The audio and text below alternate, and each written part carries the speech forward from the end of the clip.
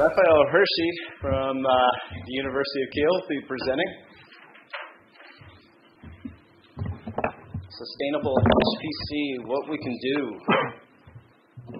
Okay. Please ask me questions. Okay. I don't have a slide on Kiel. Kiel is not Kiel in Germany. Always Kiel is usually the questions in between Manchester and Birmingham. Come and visit me if you don't know, if you've never been. So I'll talk about energy generation, various aspects of sustainability, and I'll talk a little bit about some case studies about reducing consumption either from the software side or hardware side. I'll start with the 5R. You're all familiar with 5 ways maybe to reduce our footprint, carbon footprint. But the question about this is it really applicable to HPC? When I think of the HPC, I just want more power, higher performance. But it's not my first thought of thinking of energy footprint, although obviously as it grows in size, it's becoming more and more important, and anything we do for sustainability is important anyway. So sometimes I actually conflicted because in my own research, I recreate stars on computers. My target is to have 1 billion computing hours to recreate my favorite stars, but I am conflicted because 1 billion computing hours is going to use a lot of energy and have a large CO2 footprint. So to compensate, I try to do some research on sustainability. And then there's always the question of what is sustainable, what is renewable. So renewable is basically having something that can be replenished, where sustainable is trying to go a bit further. We don't want any nefast or pollutant, hazards, and injustice. But the reality is no source is risk-free or waste-free. You can think I'm going to go through a list of renewable energy sources on the next slide. Nothing is waste-free, risk-free. I'll give you an example. So probably if you think of renewable energy sources, you think of the items on this list. And I'll try to list the pros and cons, and also the power per unit. So for example, solar is a solar panel, which is quite small. That makes it very small, but also very cheap to set up and install, and you can scale it up. Wind is also, let's say, cheap-ish compared to the others. But on the other hand, you have I'll go through some details about the negatives of solar and wind. Hydro, which you might think is the cleanest source of energy, well, actually in Switzerland there's a 10-minute evacuation plan in one entire valley, because if the dam breaks at the top of the mountain, the valley will be flooded in 10 minutes. Everything will be erased and washed away. And there are regular dam breaks in different parts of the world, making a lot of damages. So nothing is risk or waste-free. That's the reality. I put fission question mark. I'm pro-nuclear power. At least the CO2 footprint is not there. If we look after the waste properly, I think it's acceptable. And if we look at the scale of power per unit, it's a massive supply of energy. I don't think we can continue our lifestyle without nuclear power. There's a question mark next to fusion. It's not a question whether it's a good source, it's whether we'll make it commercially viable and when, rather than if, hopefully soon. But one joke is always a few decades away. I have quite a lot of hope because commercial entities are putting more and more funding and investing in fusion power, which is usually a sign that things start to move when commercial companies start to invest in it. But an example of the ITER project in France is 0.5 gigawatt. So that's also a good number to remember. And then I like to be able to convert easily between units, and kilowatt hours is probably one of the worst units that we can think of. Or if you think of a kilowatt power source and you run it over a whole year, then you have roughly 10 megawatt hours in a year. So that's my conversion scale. So if probably in data centers you're of the order of megawatt, so you consume 10 gigawatt hours over a year. Okay. Then I would like to compare this to the world energy consumption.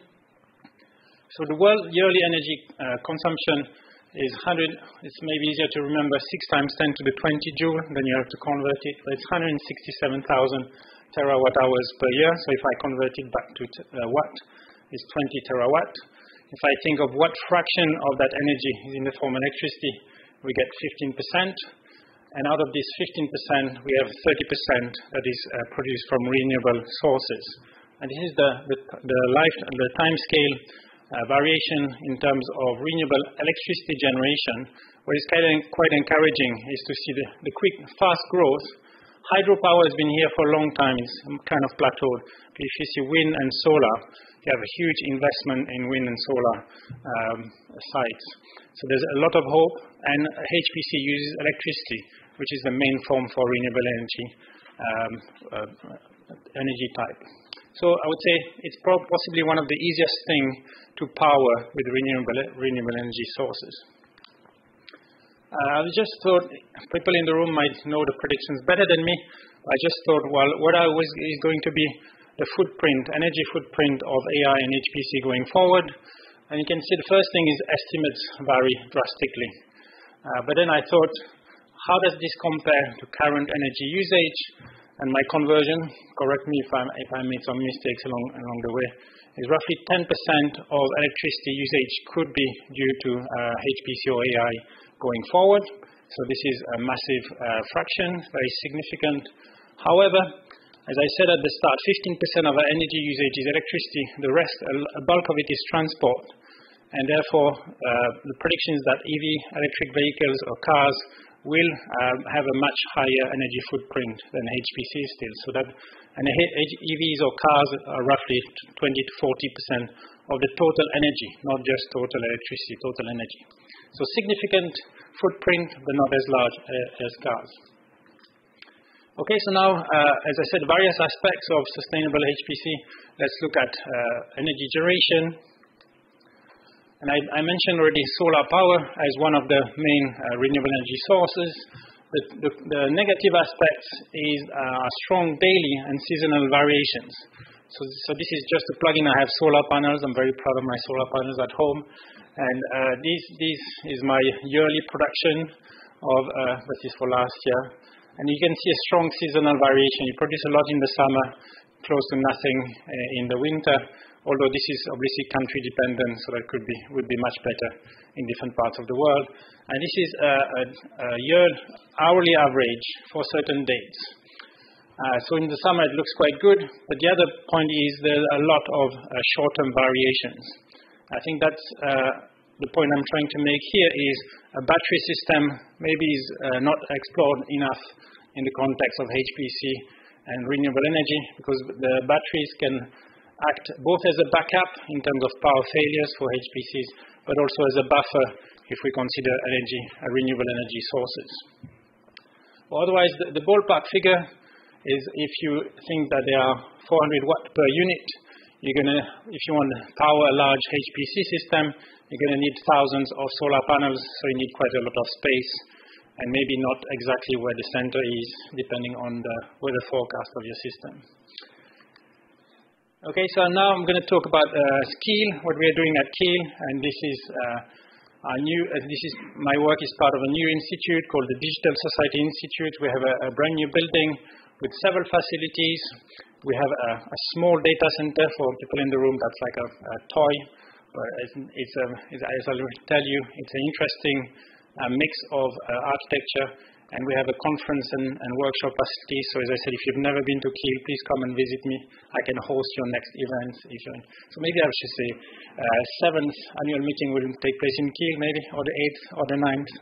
I'll talk to Mark later and Brian. Okay, so we have a new cluster called Green HPC. It's called Green HPC because it's green energy powered and powering green energy research. It's very small. It's like about 10 nodes.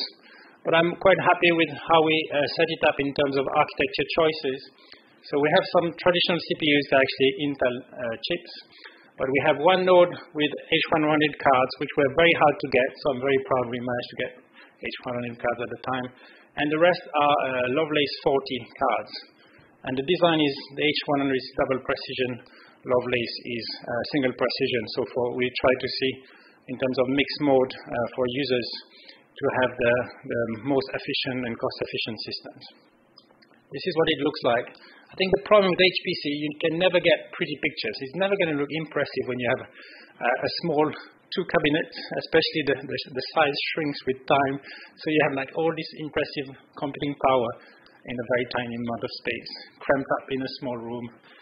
It's air cooled, not by choice. We thought of using water to heat up the showers for the sports center, but it was too complicated. Okay, so as I said, green HPC is green energy powered. We have a solar farm and wind turbines on our campus. So we have quite a large number of solar panels. We have 12,200 solar panels and 2 wind turbines. The solar panels have a kind of a peak capacity around 4 megawatts. And I have 12 solar panels on my roof, so I can compare easily. I just do a factor 1,000 between my roof and the system at Kiel.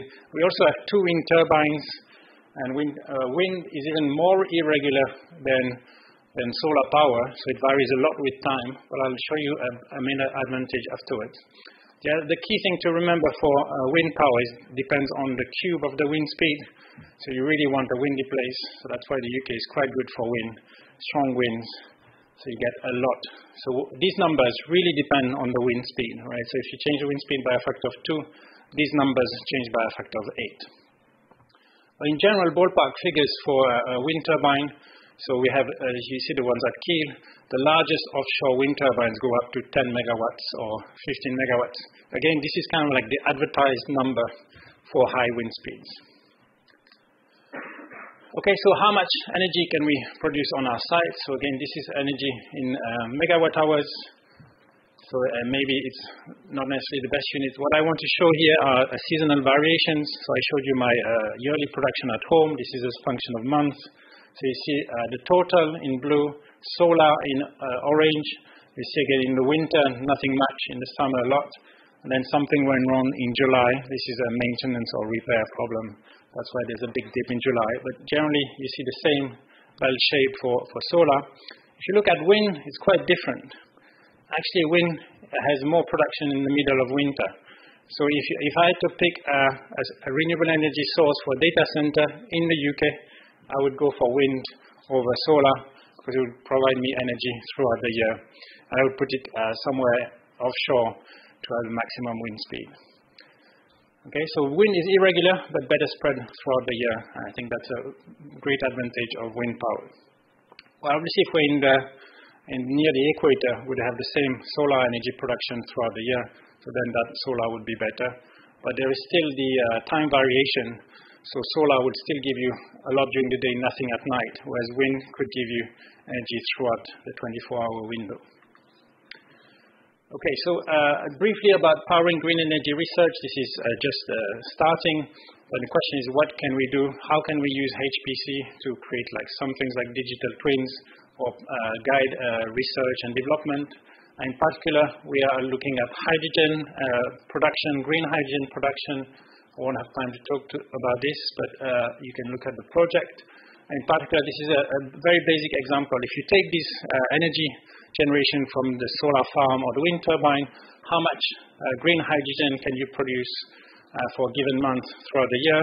And the pattern looks exactly the same. Obviously, the units change. Now you're looking at kilos or tons of hydrogen that you could produce with the system. So hydrogen is thought as for transport and also as a storage method for renewable energy.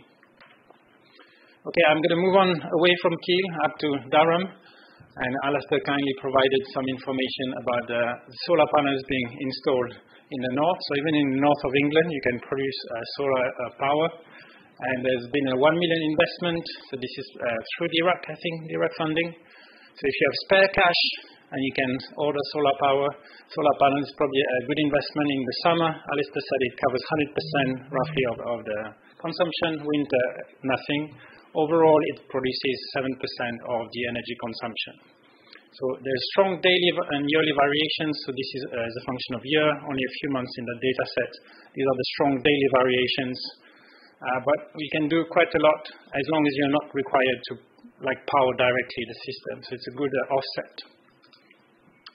All right, second half, I'm going to talk about reducing consumption, or in other words, optimizing flops per joules. I have about 5-6 minutes left, right? I think I'm keeping track of time. Okay, so first I'll start with an example with our own code. So this is fluid dynamics. I should have put a video. So my research is about recreating stars on computers, and we use Fortran. Anyone still uses Fortran in the room? Am I the only one left? One? Okay. A few, yes. Fortran still is very efficient. Well, C is as good, but I'll have a line on Python at the end. Okay, the quality is not as good, but what you need to know, this is our strong scalings, and red curves are COSMA on CPU. Architecture will be clear on this one. So here we are rescaled, but strong scaling, so the time to solution decreases as we increase the computing power.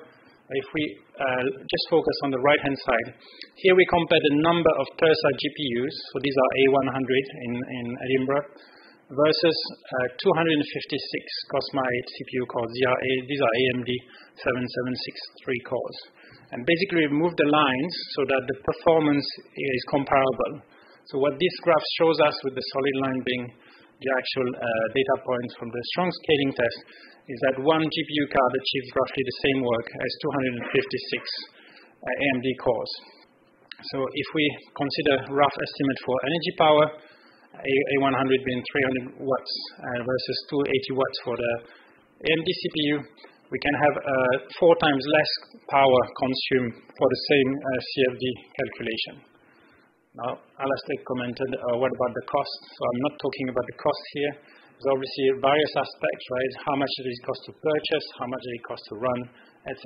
But obviously the best improvement would be cost-effective and energy-efficient savings. Another example from Edinburgh I took from Antona Portelli in the context of Dirac was to use the clocking speed. So Mark gave another example earlier from Leicester team. How does the energy efficiency in flops per joule compare when you vary the GPU clock? And you can often find an optimal point, which is not necessarily maximum speed. It's also not the minimum speed, which is interesting. So maybe this can be adjusted. And they found, so the simulation, so if you only reduce the speed by 10%, so the performance by 10%, you can reduce the energy consumption by a lot more. Then I thought, well, I talked about Keil, a so small system, so I have to balance it with Frontier, the largest machine on Earth. So I contacted Bronson Messer, who's also an Arsenal fan like me, so we can talk about football. Arsenal is doing really well this year, so I'm quite happy. And I think this is probably for me the key plot. So they had the Jaguar system CPU only. So this is the table of their system with the system name and the ratio of CPU to GPUs, and you can see the power demand. So this is megawatt per exaflop, okay? The scale here. So lower is better. But what you can see is not just the improvement from going from Jaguar. So I think we have to redo this plot with a log scale. But you have a factor 10 from Jaguar to Titan, going from CPU to GPU system. What I find quite surprising is the increase or the improvement in performance, energy performance, from Titan to Summit, and then even from Summit to Frontier. There's another more than a factor 10, even considering GPUs, just from between generation of GPUs. And I think this change in energy performance is the key to enable the larger system to be deployed because of the energy demand constraints. Okay, so I think this is a comparison between Summit and Frontier, and then you can see here that they had 150 petaflop per 10 megawatt on Summit, and they have 1 exaflop per roughly the same power demand on Frontier.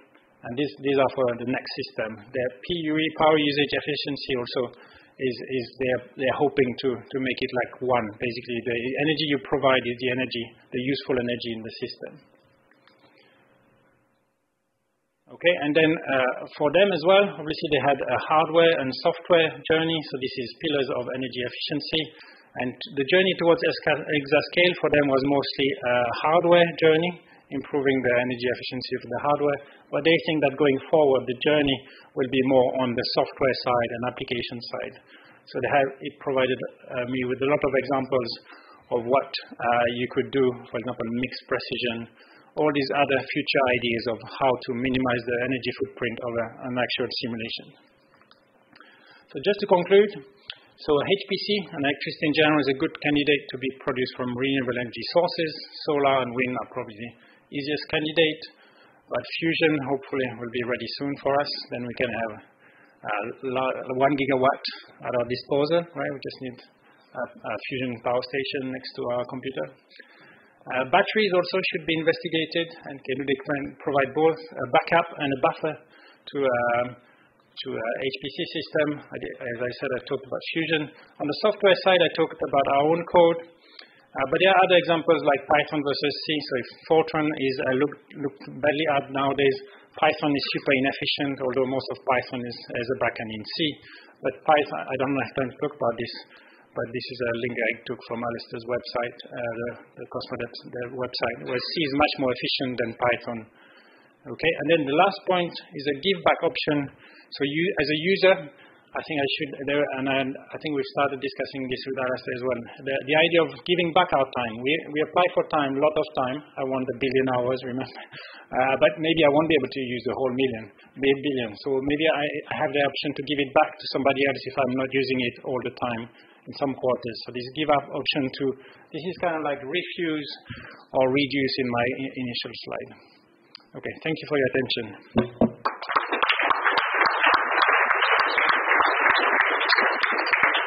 Thank you, Raphael. We have time for a couple questions.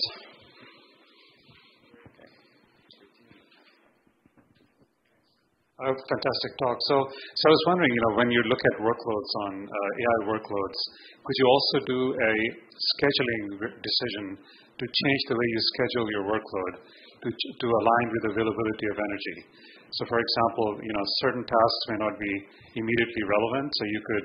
So, have you considered that aspect of also changing the building energy-aware scheduling? Not in my small testbed system, but we had I think Paul alluded to it. So the idea is if you make the system more efficient, you can have a smaller system that can give higher priority to higher urgent tasks or higher priority tasks. And I think that would also mean give a longer queue to less important tasks. And that can, for example, not just minimize the footprint of the entire system by having a longer queue for less important tasks, but also maybe if you look at the cost of energy costs, that's also related to the size of the system. So yeah, that's definitely something that can be done in terms of, but it should be like, okay, if people are ready to pay more, or if the task is more important, giving it a shorter queue, or the other way, the longer queue for less important tasks. Maybe, because then you could really reduce your footprint.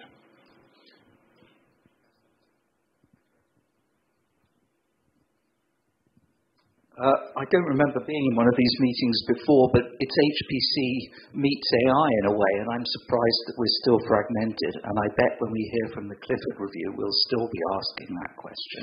And I'm hoping we will be discussing these matters, not just talking about compartmentalized things. We all know, I think, although I don't believe you mentioned it, that in terms of AI, all the companies and their overwhelmingly commercial operations are trying to get data centers in play, which are in the gigawatt regime. That's 3 orders of magnitude more, literally almost, than Frontier is. And yet we're not talking about this. There's an environmental issue that's being created there. There's a moral, there's an ethical one about the value of doing these things, and indeed why they should be separated off, as I fear we may learn from the UK, from HPC. Do you have a view on the difference? Are you talking about both? Please enlighten me on your views.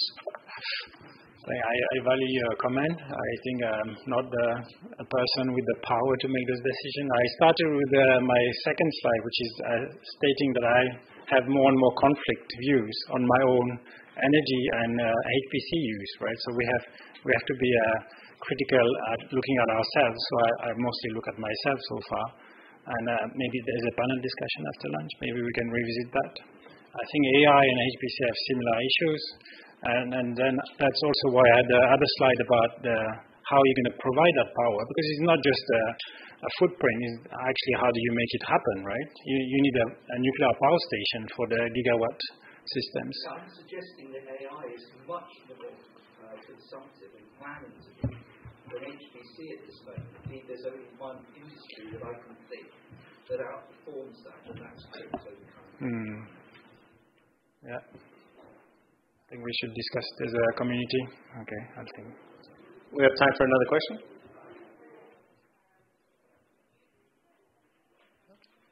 Okay. Mark?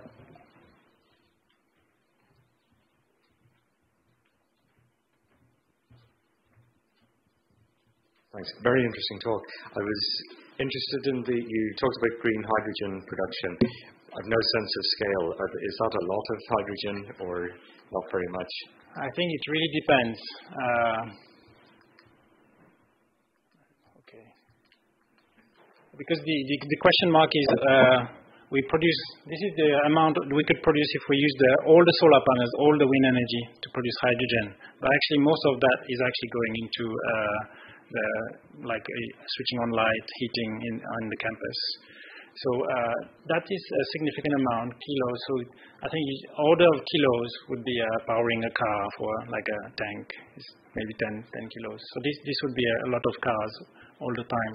But most of that electricity is taken for the campus. So but my question and the research is, if you want to produce hydrogen, replace petrol with hydrogen, then you'll need to provide the source of energy for that. And for me, it goes back to the question, which one is better between solar and wind?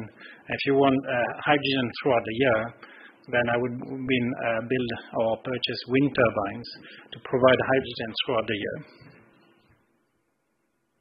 That's kind of like, this is probably, I have to check the calculation, 100 cars, 1,000 cars continuous.